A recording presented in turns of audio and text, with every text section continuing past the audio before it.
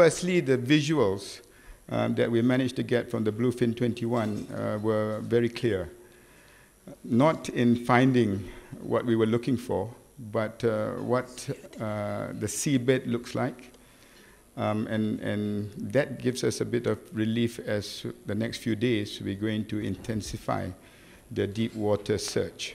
We're working very closely with JACC in the possibility of bringing those families over to Perth if they wish to go there at a time to be specified. That this next trip that is going there is really to brief them on the next phase of our search, and this is just to keep them informed so that there won't be any speculation.